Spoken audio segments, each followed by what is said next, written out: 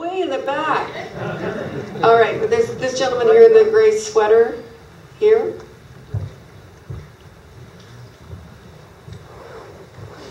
So I'm wondering if you could speak to this intersection between what you talked about initially, which was the problem of the separation between the educated and the less well-educated, and then the problem that Mark raised, which is the problem, although he didn't raise it in this language, the problem of race, which, those two things, as I understand it, pretty much explain the success of Trump. And I think that also explains why Trump came from the Republican Party, because ever since Nixon, they've been targeting, they've used the Southern strategy to go after that exact demographic. So is this now a moment where, is this a Pete Wilson in California moment where they've basically blown it, they've basically, tarred themselves as a racist party, and they're going to go into decline as a result? Or is this something that you can perceive a different outcome for, where actually racism is elevated within the society in the United States and elsewhere in the world? And who are you directing that to? Well, I guess mainly Nik, but then I'd be interested in other. Yeah, I think one of the issues is what I talked about, the whole idea of giving license and copycats, right? To things that are not great for what I'll say the social fabric. I'm also a big believer in I guess it'd be kind of like the market, the technical correction. So the parties veer in one direction, and then they correct themselves. So I think I would say that the Republican Party, and I would say that Trump just happens to be a Republican, or have a Republican thing on his, but he's not really a... Agreed. Yeah, right. So he happens to be someone that has won on a Republican ticket. How about that? But they've been targeting, the Republican Party has been, wooing white voters with racist rhetoric since Nixon, or since Reagan certainly, and the strategy goes back to Nixon. Yeah, well, this speaks to kind of, I think one of the broader problems is, and I'm sure both Mike and Jeff can chime in on this, has to do with the polarizations within the parties themselves. That there's been a marked increase in the proportion of independent voters, which has made both of the parties extremes, right? Because the people that are left are the people that have more extreme attitudes, because the moderate Republicans, and I would say some moderate Democrats or more centrist Democrats, are now independents. So the parties are now distortions of what they were in the past, right? And I think, I would say, so we could have Mark could probably do a whole lecture on partisanship and the decline of partisanship, but you look at Canada, and that when you look at the people who are left as members of the Conservative Party of Canada, and it's not the same party that it was, I would say, 20 years ago.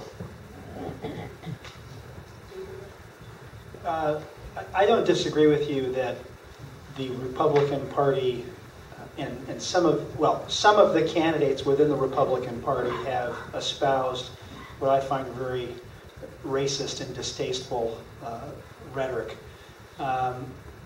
There are also a lot of Republicans who are not racist and don't agree with that. I'm sitting next to one of them. But let's also remember that we just came off of 8 years of the first African-American president of the United States. So the United States has come a long way relative to race. The challenge is that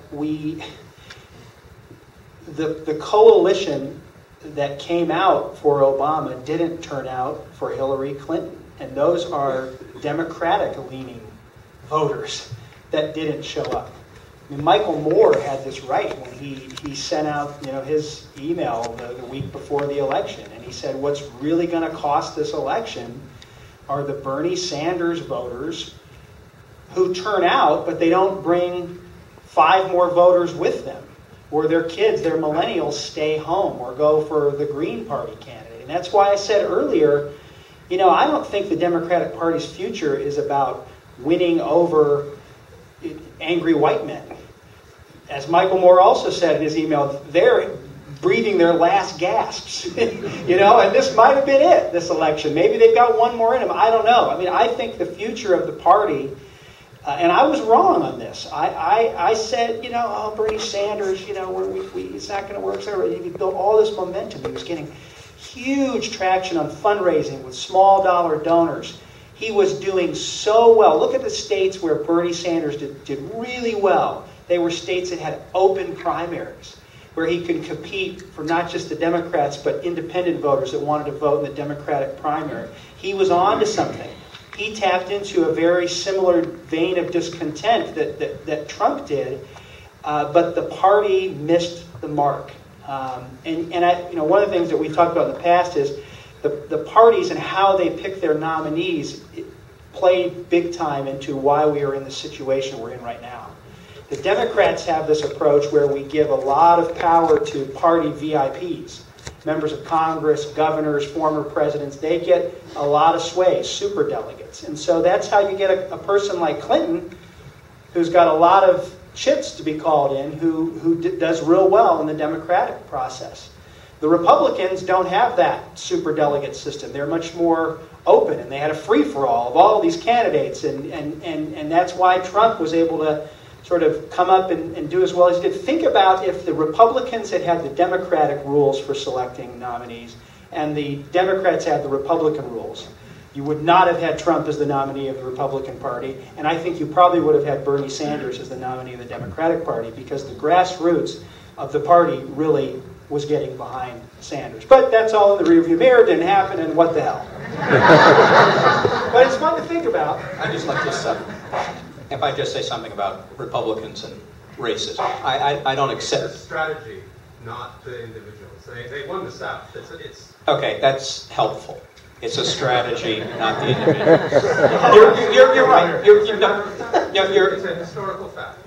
You're correct that Nixon adopted a Southern strategy in 1968. The Republican Party, historically, was the party that gave the slaves their freedom. They got the majority of their vote for decades and decades and decades. Now, okay, let me just say this: I do not believe that very many Republicans are racist. I don't see that. But I do see the Democrats constantly trying to play that card and claiming that Republicans are racist or sexist or xenophobic or whatever it may be. And that goes to Mike's view that the demographics are lining up for the Democrats. And it is if you can take all of these groups and say the bad guys are the Republicans. Sorry, Laura, you want to move on? That's okay. I just want to make sure we get some other questions in here. So get your hands up again. And okay, this gentleman here.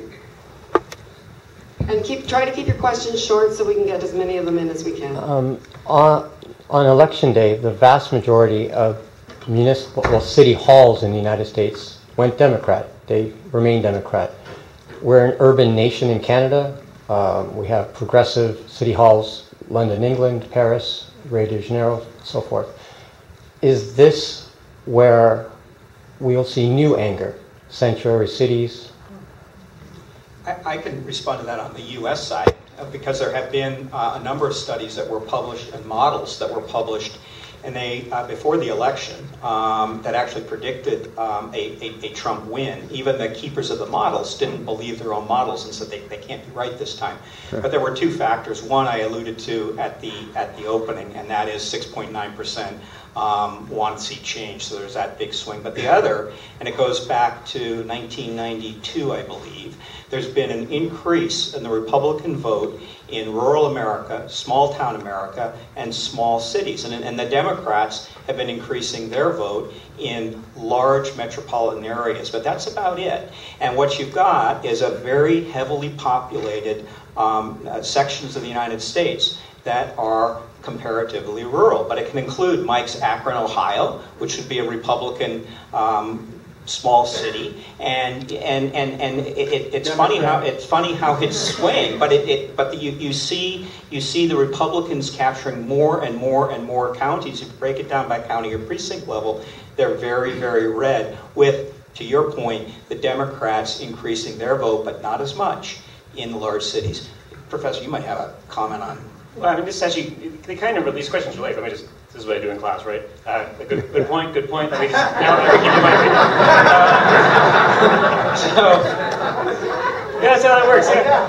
So, I mean, one of the things that's been shown as happening in the US is that their identities are aligning in the ways they haven't before, which is to say, more and more, one's partisan identity, being a Republican, being a Democrat, is more and more aligning with whether you feel that you are, you identify as being black or identify as being white. You can be white without actually identifying. But anyways, so, and you can also, people identify as being feminist is actually also aligning with your partisanship. Identifying as someone who's from a rural area versus identifying as being someone who's from a cosmopolitan city are also aligning with your partisanship. And so all these things are aligning, and that is one of the reasons things are becoming so polarized and hard for people to talk across the lines. Because if you're a cross-pressured individual, which is to say, you and I, we agree on some things, but we differ on other things, we have some common basis on which to talk about. But the more and more the two parties, they polarize. So everyone in the Republican Party is white, is older, is from the rural area, and everyone in the Democratic Party, identifies as a feminist, is not white, or doesn't necessarily strongly identify as being white, and so on. There's no commonality to talk across, and that's really a problem. Now, the way that'll change is going to be through a new leader that comes in and says, okay, I know I'm a Republican, but that doesn't mean I can't be a feminist. Right? Or someone, again, I think someone who come along that can mobilize millennials who aren't necessarily thinking, most millennials don't have a problem with the idea of being a feminist, right? Man or woman. So when millennials start voting, and I don't know if anyone's here who's a millennial, go out and vote. I think, sorry? We all vote, yes, thank you. Yeah, the problem is the ones who vote are here. The ones who don't vote are not here. But so when they vote, I do think there's going to be a shift. And particularly when it's a leader who can come and take it could be a Republican or the Democratic Party, either one, a leader from either party gets the nomination and mobilizes that group. Then I think we're beginning to see a shift in that polarization. But that's a prediction. I have no idea if it's true. We have time for just a few more questions. And I would love to get a woman asking a question. There you go. Yeah. You got to wait for your mic. Laura, you referred to micro-targeting, and we saw a lot of that with Obama. And I want to get a sense from you of how that has evolved. It feels like it is getting far more tailored. We're starting to see feeds in our Facebook or Twitter feeds that are specifically targeted. So I'm wondering if you can talk a little bit about big data, a little bit about how micro-targeting has evolved and what role it may have played here in the United States election and in Brexit. Sure. How many here have a Gmail account? So Google scrapes, I'll call it scrape. They scrape your emails, everyone's emails. And then you get a targeted advertisement based on whatever you type in your emails. So say, for example, if you type that you were having marital problems with your wife in a private email to your brother or your sister, you'll find out in a couple weeks that you'll get an ad for divorce lawyers show up.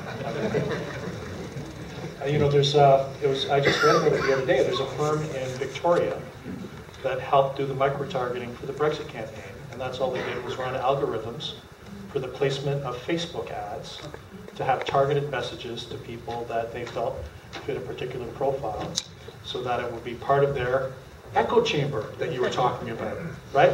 So I guess, this is, so the micro-targeting, in the old days you were talking about groups, well now it's bespoke messaging and micro-targeting to the individual where they, where you can estimate what the likelihood is.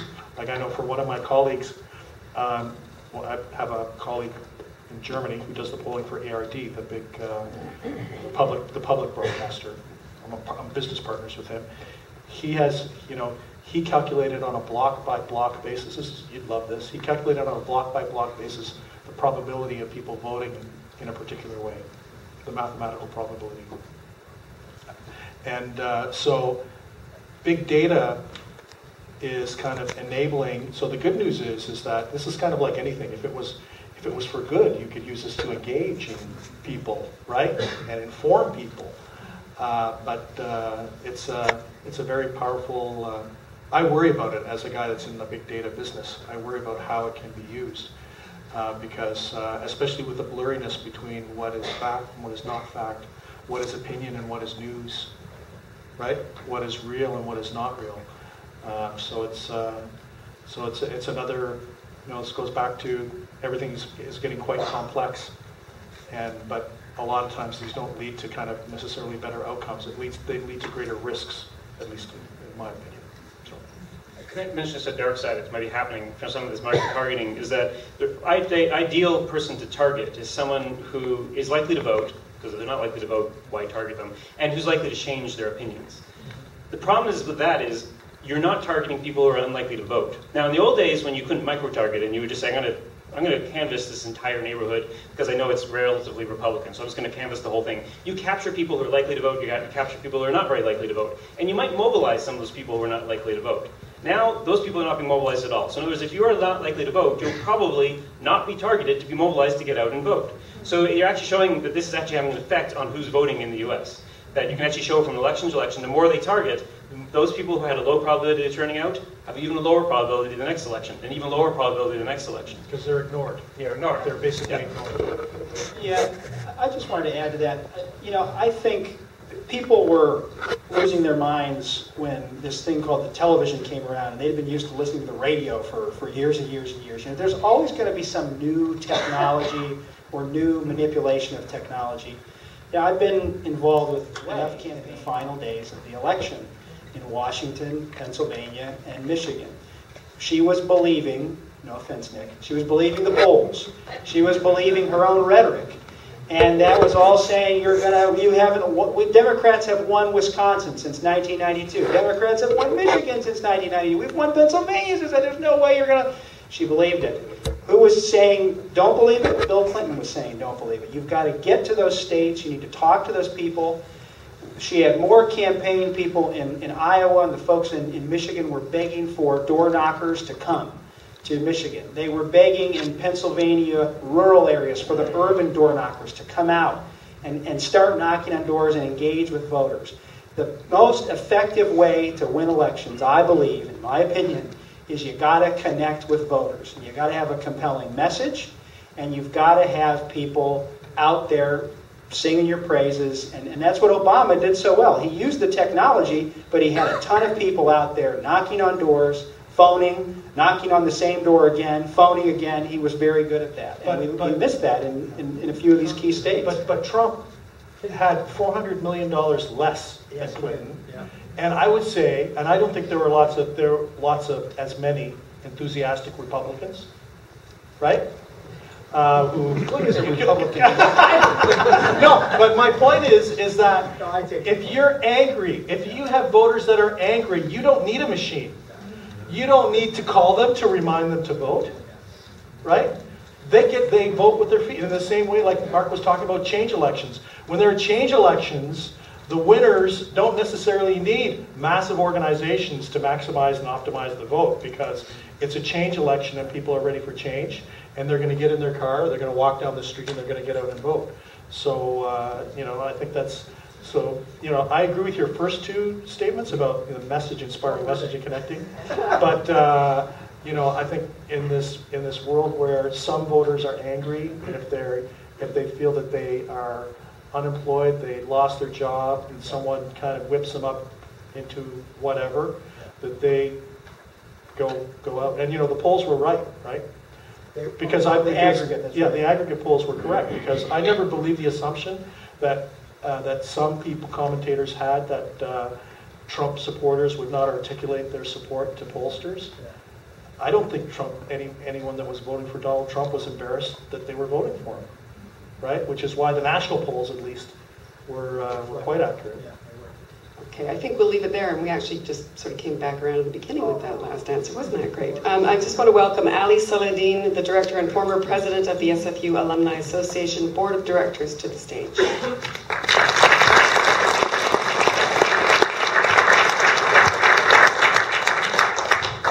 everyone. On behalf of SFU, Public Square, the SFU Alumni Association, I would like to thank our speakers tonight, Nik Nanos, Mark Pickup, Mike Meneer, Jeff Peterson, and of course our moderator, Laura Lynch, for leading us through such a...